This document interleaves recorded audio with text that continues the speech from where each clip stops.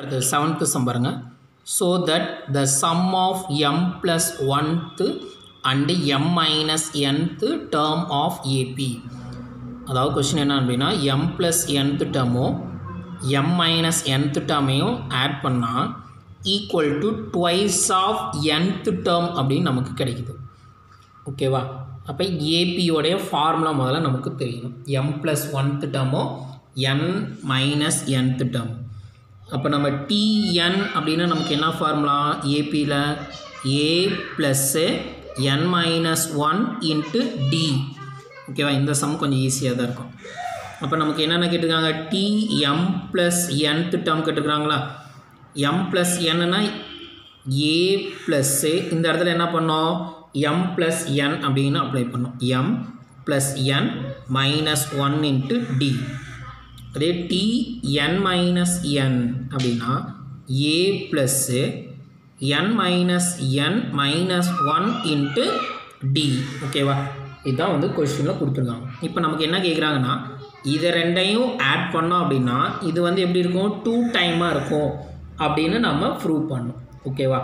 சரி கவனிங்க பாருங்கள். இப்போ இது வந்து ஈக்குவேஷன் நம்பர் 1ன்னு வச்சுக்கலாம், இது 2ன்னு வச்சுக்கலாம். ரெண்டையும் ஆட் பண்ணலாமா 1 ப்ளஸ் 2. இப்போ ரெண்டையும் ஆட் பண்ணால் என்ன வரும் tm plus n plus tm minus n equal to a plus m plus n minus 1 d plus a plus m minus n minus 1 d. a ரெண்டையும் ஆட் பண்ணிக்கலாமா. அப்போ 2a ப்ளஸ்ஸு எம்மில் இருக்கிறது மட்டும் பாருங்கள், இந்த ரெண்டும் சேர்த்துனா 2mன்னு வரும். கரெக்டா? இதுவும் அதாவது இந்த மைனஸ் என்னும் இதுவும் கேன்சல் ஆயிரும். அப்போ மைனஸ் 2 மட்டும் வருமா. கரெக்டா? இந்த எம்மும் இந்த எம்மும் ஆட் பண்ணால் 2m, இந்த எண்ணும் இந்த எண்ணும் கேன்சல் ஆயிரும். மைனஸ் 1 ஆட் பண்ணால் மைனஸ் 2 இன்ட்டு டி. எல்லாத்துலேருந்து காமனாக 2வை வெளியே எடுத்துடலாம். அப்போ 2வை வெளியே எடுத்துகிட்டா எப்படி எழுதலாம் a plus m minus 1 into D அப்படின்னு எழுதிக்கலாமா. கரெக்டாக பாருங்கள், இந்த ரெண்டுலேருந்து 2வை வெளியே எடுத்துடலாம், இதுலேயும் 2 வெளியே எடுத்தோம். அப்போ 2 இன்ட்டு இங்கே n அப்படின்னா tnன்னு போடுறோம். அப்போ m இருந்தால் என்ன பண்ணோம் tm, அவ்வளோதானே. இந்த ரெண்டையும் ஆட் பண்ணால் 2 டைம்ஸ் ஆஃப் tm அப்படின்னு நமக்கு கிடைக்கும். அவ்வளோதான் ஆன்சர். ஓகேவா? நெக்ஸ்ட் அடுத்த சம் பார்க்கலாம் பாருங்கள். 8th ஒன் பாருங்கள். கொஸ்டின் என்ன கொடுத்துருவாங்க a man repay an amount 3250. ஓகேவா? ஏதாவது டோட்டல் அமௌண்ட் எவ்வளோ கொடுத்துருவாங்க 3250 ரூபா கொடுத்துருவாங்க. பட் பேயிங் அதாவது எப்படி பே பண்ணுறாங்க அப்படின்னா ஃபஸ்ட்டு மந்த் வந்து எவ்வளவு 20யும் அப்புறம் இன்க்ரீஸ் பண்ணுறாங்க. இப்போ ஃபஸ்ட்டு மந்த்து 20 அப்படின்னா அடுத்த மந்த் என்ன பண்ணுறோம் 50யே இன்க்ரீஸ் பண்ணுறோம். அப்போ 20 + 15 ரெண்டே ஆட் பண்ணால் 35வா. அடுத்த மந்த் மறுபடியும் அந்த 35ஓட 15 இன்க்ரீஸ் பண்ணுறோம். அப்படியே இன்க்ரீஸ் பண்ணிகிட்டே வந்துன்னா இந்த அமௌண்ட்டு கிளியர் பண்ணுறதுக்கு எவ்வளோ மந்த் ஆகும் அப்படிங்கிறத நம்ம கண்டுபிடிக்கிறோம். ஓகேவா? ஃபஸ்ட்டு நம்ம கொஷின் பாருங்கள். ஒவ்வொரு மந்த்தும் 20 கட்டுறோம், 20ஓட எவ்வளோ இன்க்ரீஸ் பண்ணுறோம் 15 இன்க்ரீஸ் பண்ணிக்கிட்டே வரும். ஓகேவா? அப்போ நம்ம எப்படி எழுதணும் அப்படின்னா 8th ஒன்று ஃபஸ்ட்டு மந்த்து 20 கட்டுறோம் அப்படின்னா 20ஓட நம்ம எவ்வளோ வரணும் 50யை இன்க்ரீஸ் பண்ணோம். 15 கூட்டினோம் அப்படின்னா 35. மறுபடியும் இதோட 15 கூட்டினோம் அப்படின்னா எவ்வளோ வரும் 50 ப்ளஸ் எக்ஸெட்ரா அப்படியே போயிட்டே இருக்கும். ஓகேவா? அப்போ குறிப்பிட்ட ஒரு n அப்படின்னு நமக்கு வரும். எந்த அமௌண்ட்டுங்கிறத இதை கண்டுபிடிக்கிறோம். ஈக்குவல் டு டோட்டல் அமௌண்ட் எவ்வளோ கொடுத்துருக்காங்க பாருங்கள் 3250 அப்படின்னு கொடுத்தாச்சு அப் டு n மந்த்து. ஓகேவா? இது n மந்த் வரைக்கும். அப்போ இந்த n அப்படிங்கிறது தான் நம்ம என்ன பண்ணோம் கொஷின் மார்க், இதை தான் கண்டுபிடிக்க போகிறோம். ஓகேவா? நான் சொல்கிற புரியுதா? ஒரு ஃபஸ்ட்டு மந்த்து 20 அப்படின்னா இதோட எவ்வளோ இன்க்ரீஸ் பண்ணுறோம் 15 இன்க்ரீஸ் பண்ணுறோம் நெக்ஸ்ட் மந்த்துக்கு. மறுபடியும் இதோட 15 இன்க்ரீஸ் பண்ணால் நெக்ஸ்ட் மந்த்து. மறுபடியும் அப்படியே போயிட்டே இருந்தால் எந்த மந்தில் வந்து இந்த 3250 அப்படிங்கிறது நமக்கு கிளியர் ஆகும் அப்படிங்கிறது கண்டுபிடிக்கும். ஓகேவா? சரி, இப்போ இது எல்லாமே என்ன இருக்கு சம் ஆஃப் ஏபியில் இருக்கா. அப்போ ஏபியில் இருந்தால் என்ன formula Sn equal to n by 2 bracketல a அதாவது 2a plus n minus 1 into d. அப்போ இதில் a அப்படிங்கிறது 20 கரெக்டா. a அப்படின்னா 20, d எல்லாத்துக்கும் டிஃப்ரெண்ட் எவ்வளோ வருது அப்படிங்கிறத பார்க்கணும். இதில் வந்து இது 15, அடுத்ததும் 15, அப்படியே எல்லாமே பண்ணால் டிஃப்ரெண்ட் வந்து எவ்வளோ வருது 15 அப்படின்னு வருது. ஓகேவா. இப்போ இந்த ஃபார்முலா கொண்டு வந்து அப்ளை பண்ணணும். n by 2, n அப்படிங்கிறது நமக்கு கண்டுபிடிக்கணும். அதனால் n by 2 into 2a, இப்போ 2 into 20 plus n minus 1 into d அப்படின்னா 15 கரெக்டா, ஈக்குவல் டு 3250. இதை உள்ளார மல்டிப்ளை பண்ணிக்கலாம்.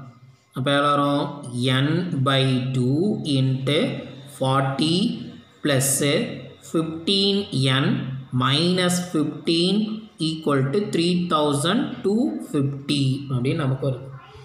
சரி, இப்போ இதை நம்ம என்ன பண்ணலாம், இந்த 2-ஐ இங்கே கிராஸ் மல்டிப்ளை பண்ணிக்கலாமா.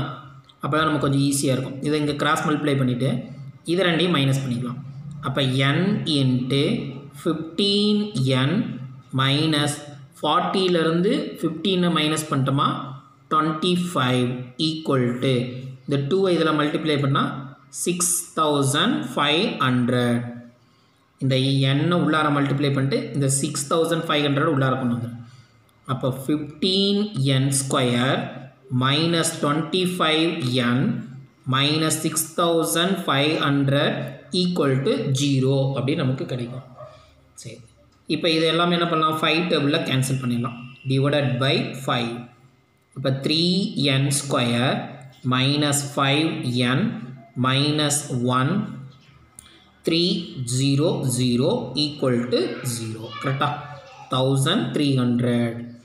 இப்போ இதை நம்ம ஃபேக்டரைசேஷன் பண்ணோம். இப்போ இந்த ரெண்டு டேர்ம் எடுத்துக்குமா, ரெண்டையும் மல்டிப்ளை பண்ணால் மைனஸ் 3900. இப்போ ரெண்டு டேர்ம் போடணும். நமக்கு என்ன ஆன்சர் வரணும், மைனஸ் 5 வரணும். இப்போ என்ன பண்ணலாம் பாரு, மைனஸ் 60 ப்ளஸ் 65 போட்டுக்கலாம் கரெக்டா. ரெண்டையும் ஆட் பண்ணோமா நமக்கு எவ்வளோ வரும், சாரி கொஞ்சம் இது பண்ணிட்டோன்னு நினைக்கிறேன், மாற்றி போட்டோன்னு நினைக்கிறேன். இது வந்து என்ன வருது மைனஸ்னால் இது ப்ளஸ் வரணும். ஓகேவா, இதுவும் ப்ளஸ் தான் வரும். ஏன்னா இது ரெண்டையும் மைனஸ் பண்ணும்போது 25ங்கிறது பாசிட்டிவ் தானே. அப்போ ப்ளஸ், இதுவும் ப்ளஸ். ஓகேவா, இப்போ கரெக்டாக வரும். ரெண்டையும் மல்டிப்ளை பண்ணால் எவ்வளோ வரணும், மைனஸ் 3900. ரெண்டையும் ஆட் பண்ணால் ப்ளஸ் 5 வரணும்.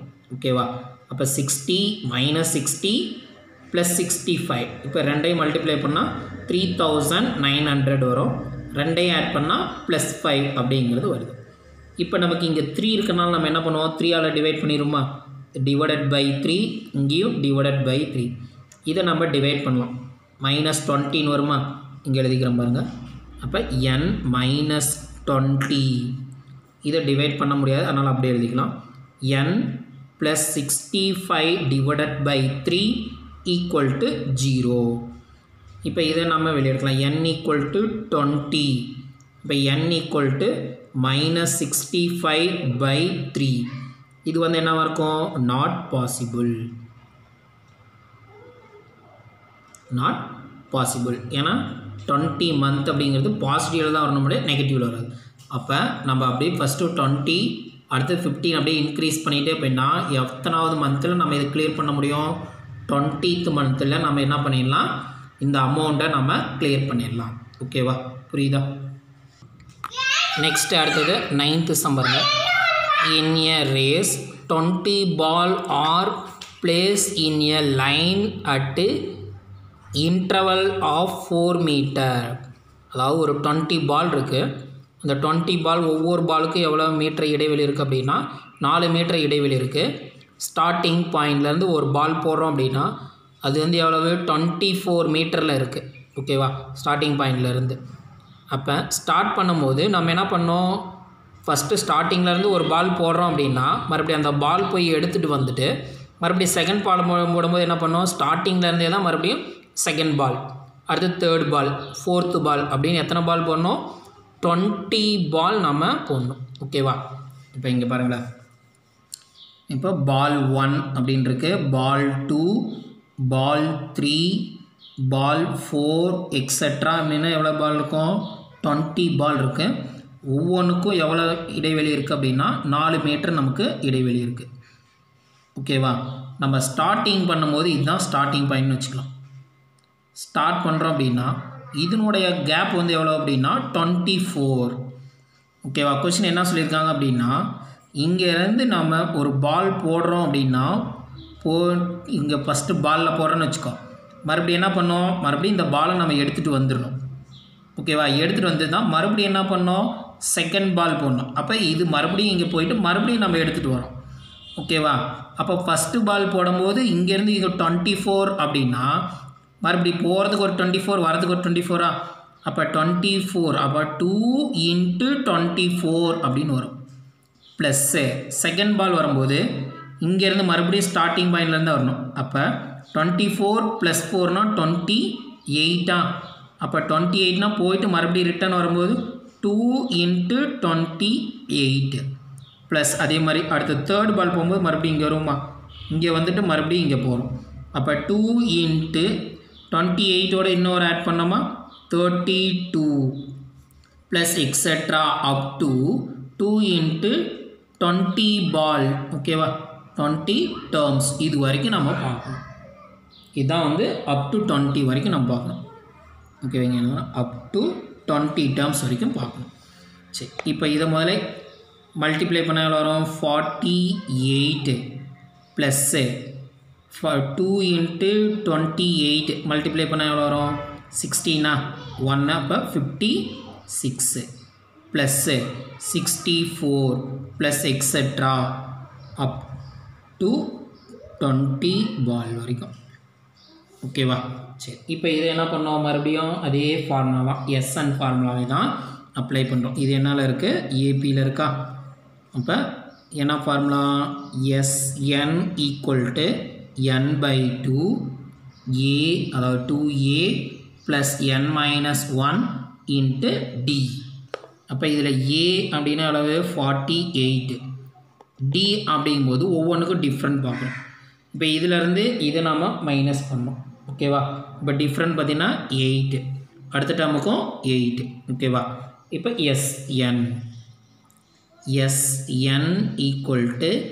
n/2 2a + n - 1 × d. nங்கிறது எவ்வளோ சொல்லியிருக்காங்க? 20 பாலா? அப்போ S20 = 20/2 × 2 × 48 + 20 - 1 × 8. இது இனி கேன்சல் பண்ணலாம். அப்போ 10 வருமா? 10 × 48 × 2 96 ப்ளஸ்ஸு இது எவ்வளோ வரும்? 19 × 8. ஏன்னா இது மைனஸ் பண்ணால் 19 × 8 எவ்வளோ வரும்? 152. ஓகேவா? அப்போ 10 × இதை ரெண்டையும் ஆட் பண்ணிக்கலாமா? ஆட் பண்ணால் 6 7 8 4 வருமா? அப்போ 248 அப்படின்னு வருமா? 10ஆல் மல்டிப்ளை பண்ணிட்டா எவ்வளோ வரும்? 2480 மீட்டர். கரெக்டாக? கொஷினை நல்லா அண்டர்ஸ்டாண்ட் பண்ணிக்கிட்டோம் அப்படின்னா ஈஸி. ஃபஸ்ட்டு ஸ்டார்ட்லேருந்து போகிறோம், மறுபடியும் ரிட்டன் வரும், மறுபடியும் அடுத்து ஸ்டார்ட் பண்ணுறோம், மறுபடியும் ரிட்டன் வரும். ஓகேவா? அப்போ 24 மறுபடியும் வரும்போது 48, அடுத்த பாலுக்கு 24 + 4 அப்படின்னா 28. அப்போ மறுபடியும் போயிட்டு ரிட்டன் வரதுனால 28 × 28. ஓகேவா? இதை வச்சுன்னா அப்போ 20th பாலுக்கு என்ன அப்படிங்கிறத நம்ம கண்டுபிடிக்கிறோம். ஓகேவா? இந்த வீடியோவை நல்லா இன்னொரு தடவை பாருங்கள். கொஸ்டினை நல்லா அண்டர்ஸ்டாண்ட் பண்ணிக்கிட்டோம் அப்படின்னா ஃபார்முலாலாம் நமக்கு தெரியும். கொஸ்டினை மட்டும் அண்டர்ஸ்டாண்ட் பண்ணி கரெக்டாக புரிஞ்சுக்கிட்டோம் அப்படின்னா சம் போடும்போது நமக்கு இன்னும் நல்லா ஈஸியாக இருக்கும். ஓகேவா? மீதி இருக்கிற சம்மை நம்ம நெக்ஸ்ட் கிளாஸில் பார்க்கலாம்.